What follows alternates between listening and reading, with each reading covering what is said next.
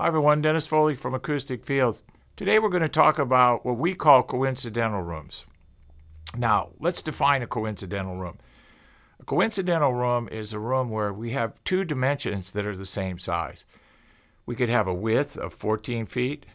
We could have a length of 14 feet. We could have a height even of 14 feet. That would be a nightmare scenario, okay? That would be a real coincidental room.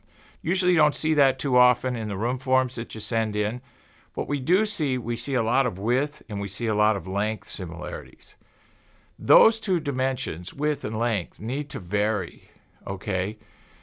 We like to say 10% on a minimum, 25% is even better. So when you're looking at rooms for your audio usages, try to make sure that the length, width all vary and never have two that they're the same.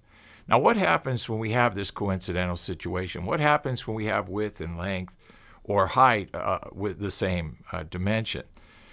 We have a pressure increase. We won't go into the physics in this video of why that's the case. You can read about it on the internet. There's plenty of sources, good sources about that. But let's just say, for the sake of this discussion, that we have unwanted pressure that's exaggerated because the dimensions are the same.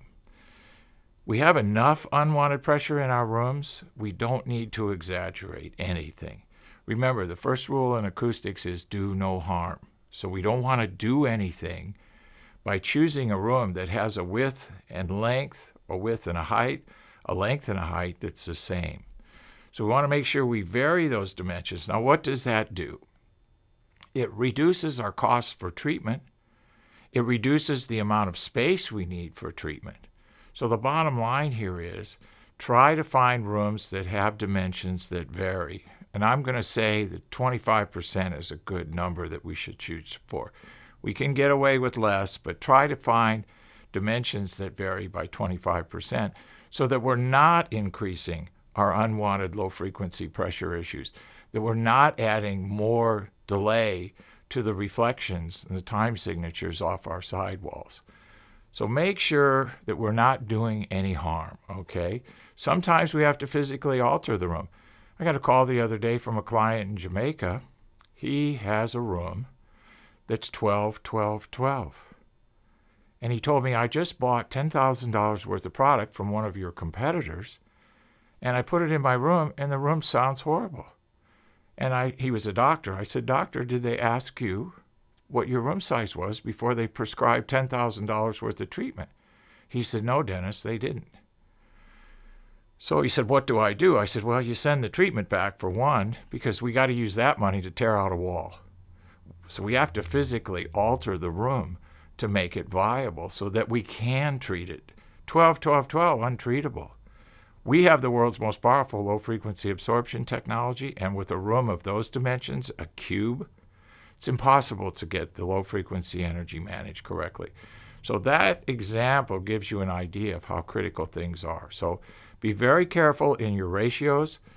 Try to get as much height as you can in your room. 10 feet minimum, 11 feet's ideal.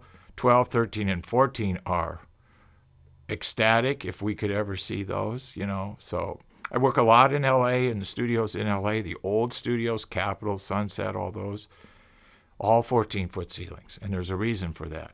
And so you want to make sure that we have the right room size and volume, and we're not doing any harm by having dimensions that are the same. Thank you. Thank you for watching this video, and if you liked it, please give us a thumbs up. We also have a newsletter that you can subscribe to, so please do that because we offer special price discounts to only those on our newsletter. And then don't forget about our forum. We have started a forum on our own website where people ask questions, and I usually get a chance every couple of days to look at it. There's an interchange between people on the forum, and we'll give you real answers on a regular basis, so that'll help you. Thank you.